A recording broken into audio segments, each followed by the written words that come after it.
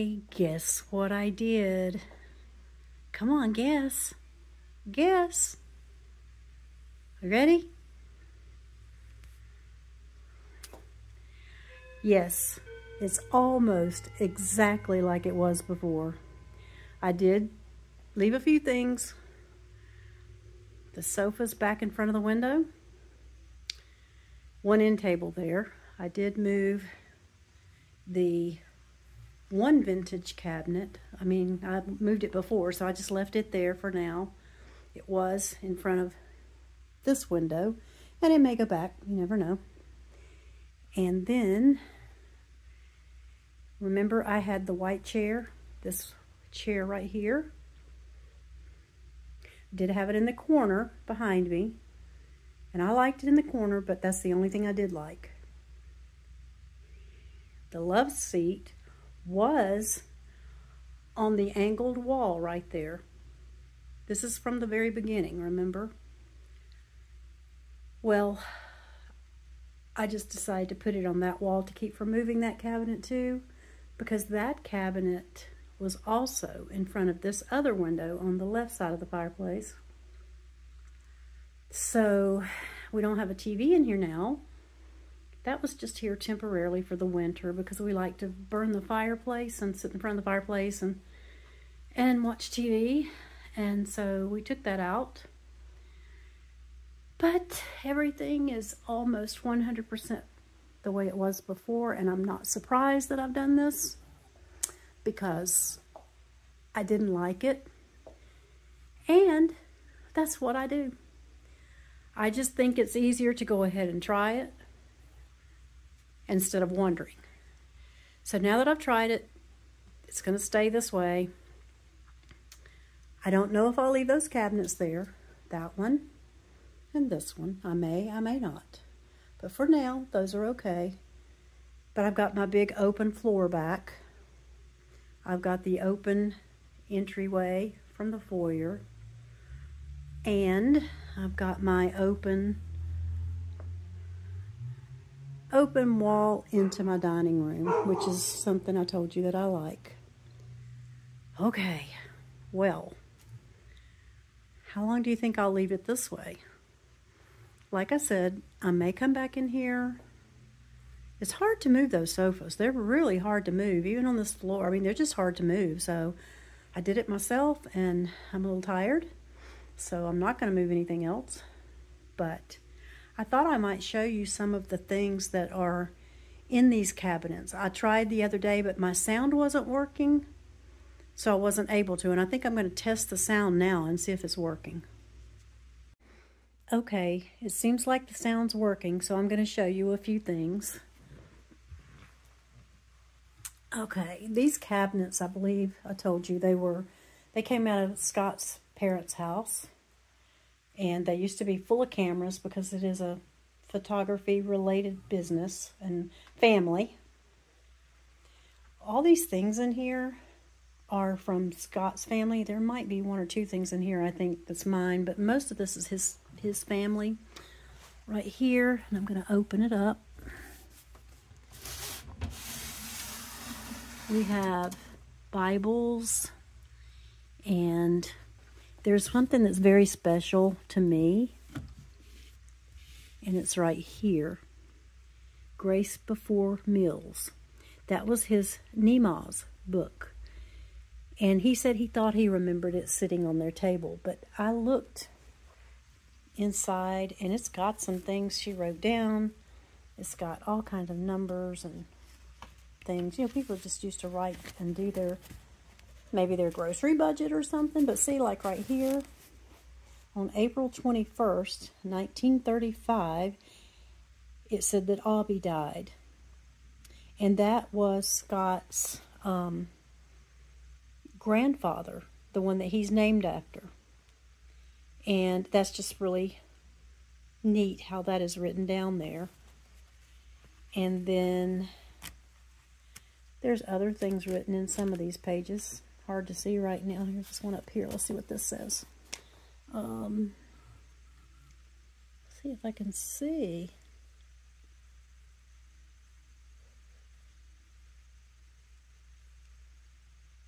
I believe this was his brother's and Leslie's wedding, I think. I'm not sure. No, that's not it, because this is 1954. That's not when that would have been. Okay, I won't even worry about that right now because I can't read it. Don't have my glasses on. But anyway, it's just a really special book to me. I can't imagine not keeping that in the family, but who knows where it'll go after we are gone. I'll put it back in here, but there's Bibles, all these Bibles. Let me see if this little New Testament, whose this was. See if I can see it without my glasses. Okay. Marvin Mitchell. That's Scott's grandfather that he knew. Aubie was his natural grandfather, but he passed away. And then Marvin married his grandmother, and that's who his grandfather was. And this is his Bible. Wow. Received it in 1942, it looks like. That's really nice to have. I love it. There's just so many little things written down, and that's just kind of neat to me, the things that they wrote down. And okay. His mother, Scott's mother, made this. No, she didn't make the mug, but she made a clay statue of this man. I don't know who he is, don't know what the story is, but they had some of the pictures put on the mugs, and I thought that was neat because we don't have the statue, but we've got the mug, a mug. There were 3 children, so others may have some of them, I'm not sure. And she also, that's a rock, and she painted it into an owl, and I think that is so cool. And then I have right here some diaries that belong to his mother, which are just so neat to read, so neat. And then I believe these were his grandfather's. He's not in here for me to ask, but it's I guess a poker set. Is that what that is? See, I know nothing about things like that. It's not very clear, is it? I don't know if I can get it any better. Well, maybe you can see it. But it's a poker set, and it's kind of neat. I mean, I'm not into poker, never have been, never will be, but I just think it's neat because it was theirs, and it's old. And then these are his mother's yearbooks, and I think those are so neat. The camera, I'm not sure who that belonged to. One of the family. I'm not sure who, because they were all photographers. The rocks I painted. I don't do much of that, but I do enjoy it. And that's my favorite one with the tree right there. I just think that's cool. Okay, let's see what else we have. All right, let's see. Where is something else that I can show you that... Okay, I don't know. I don't know that I have anything much else in here. I think I might have told you that this coffee table and there's 2 end tables, only one in here right now because of the way things are arranged. Those were given to his parents for their wedding by his grandparents. They told them they would give them a wedding or furniture, and they chose furniture. And I am so thankful to have this set. This and the 2 end tables, they're beautiful, they're scratched up, they're well loved, and I just love them that much more because of that. Okay, let's see what's over here. These are things that are special to me, most of them anyway, not all of them. If you can see the rooster, and there's one right beside it on each side. Those were given to me by some of my friends that I made at the beauty salon. Some of the customers that I became friends with gave me those for my birthday. This is, I need to open this. Okay, this is a little tea set. Let's see if I can get it clear. I don't know. I'm using a phone, so I don't know. I hope it's clear enough you can see. It's a magnolia set, and By that I mean it's got magnolias on it. It's not from the Magnolia Company. One of my friends that passed away last year, or the year before, I can't remember now, she worked in my salon. She was a nail tech. She's the one that taught me how to do nails. And the name of my salon was still Magnolias. And she was always giving me things that had magnolias on it. And this is something that I cherish. And I'm so appreciative of it.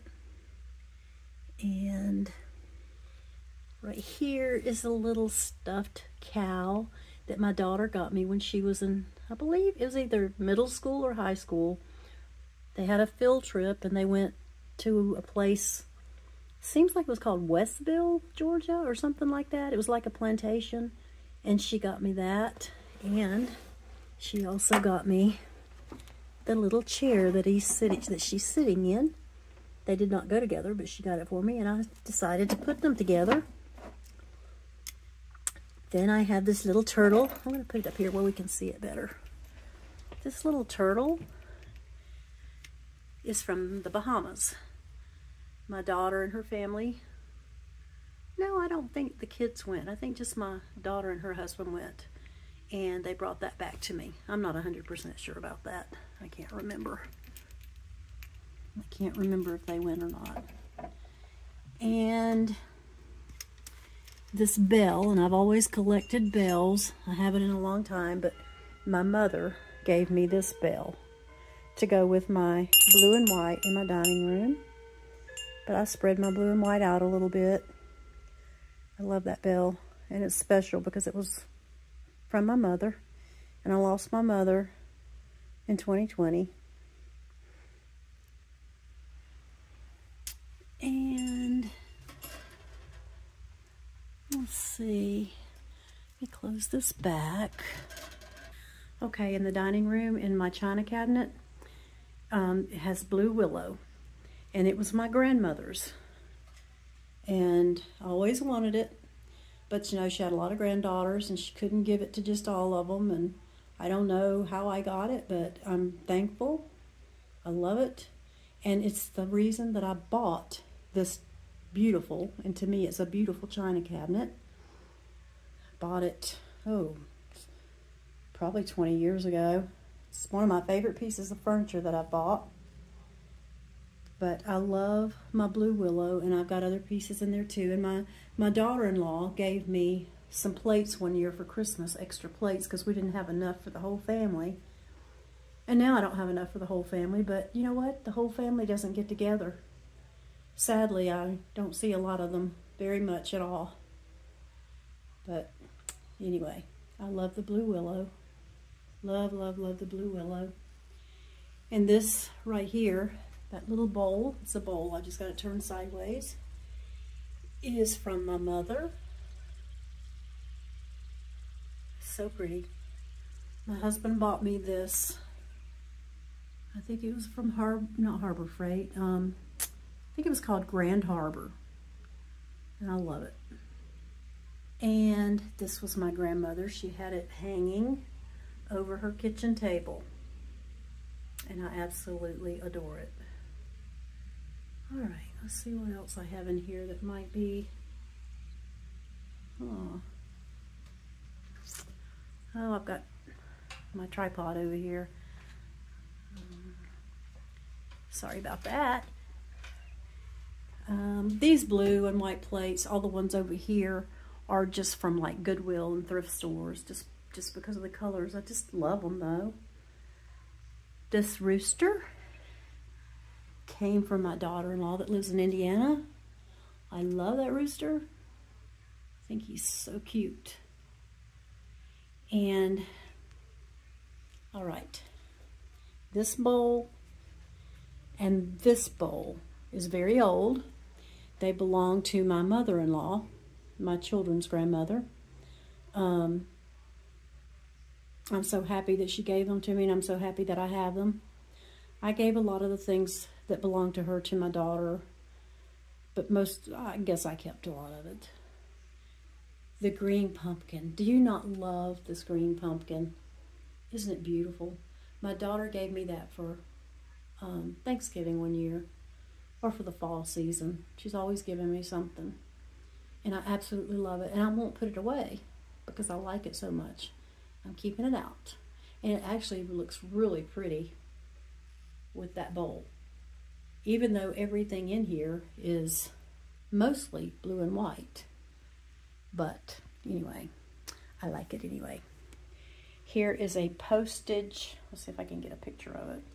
A postage scale that was in Scott's family business for years to figure out the postage on packages, pictures and things that they sent. And I just have it sitting there. I just love it.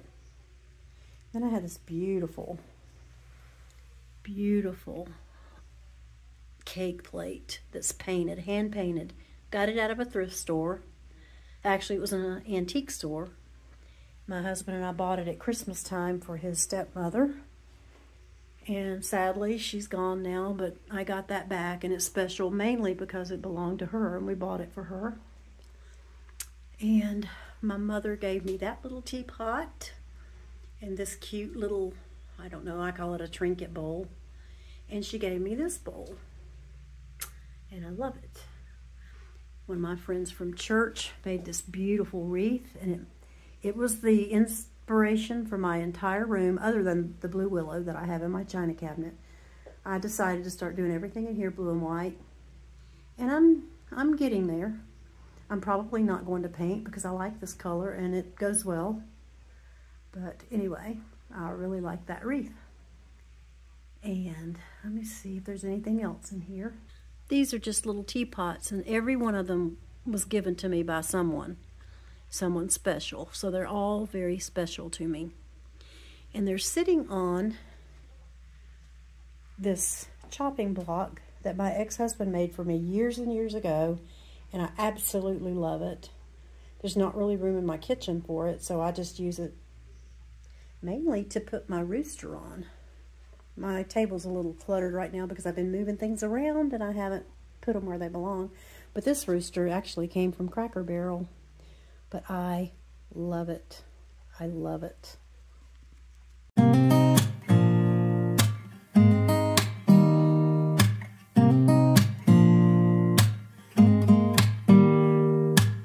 Don't need someone to save me, no, and don't come running to blame me. From miles away I can tell that something's off. The way you look and how you pause when you talk, I think I said enough. You said your love for me something brand new. You said this is something you would never do. Here we are in your car, let me see who you are, who you really are, yeah. Don't need you here to say you're sorry, 'cause if you're gonna leave me, then just do it. Don't take it slow, don't be gentle, no, I just gotta know. If you're gonna leave me, then just do it. Ooh.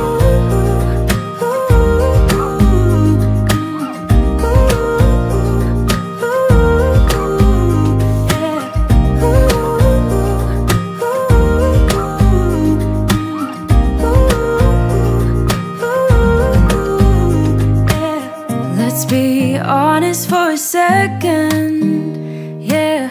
You're being over your head, babe, 'cause there is no one other than me that can make you feel the way you feel when I hold you. I think I said enough. You said your love for me something brand new. You said this is something you would never do. Here we are, let me see who you are, who you really are, yeah. Don't need you here to say you're sorry, 'cause if you're gonna leave me, then just do it. Don't take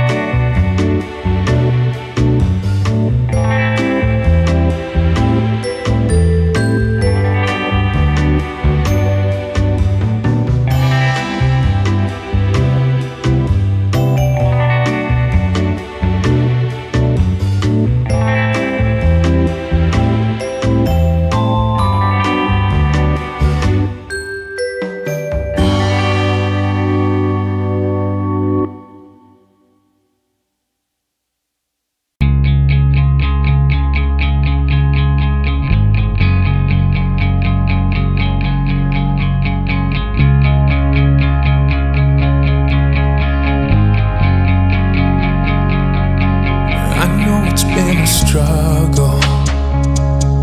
I know you've had some pain. I know you're feeling tired, held down by all the weight. Yeah, I know you're feeling lonely. Your smile ain't the same. Not sure where to go from here. Feel like you've lost your way. Don't give up, no, don't give in. Never lose hope, don't let go of the promise. It ain't done, yeah, he's got a plan. Watch him rain down, got a miracle. Watch him rain down, got a miracle.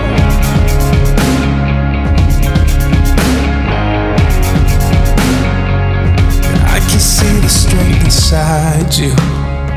Child, you're putting up a fight. Oh, you're stronger than you think you are. Yeah, you're gonna be alright. You're accepted, loved and valued. Beautiful, you're shining bright. Yeah, you're living, breathing, moving. You can hold your head up high. Don't give up, no, don't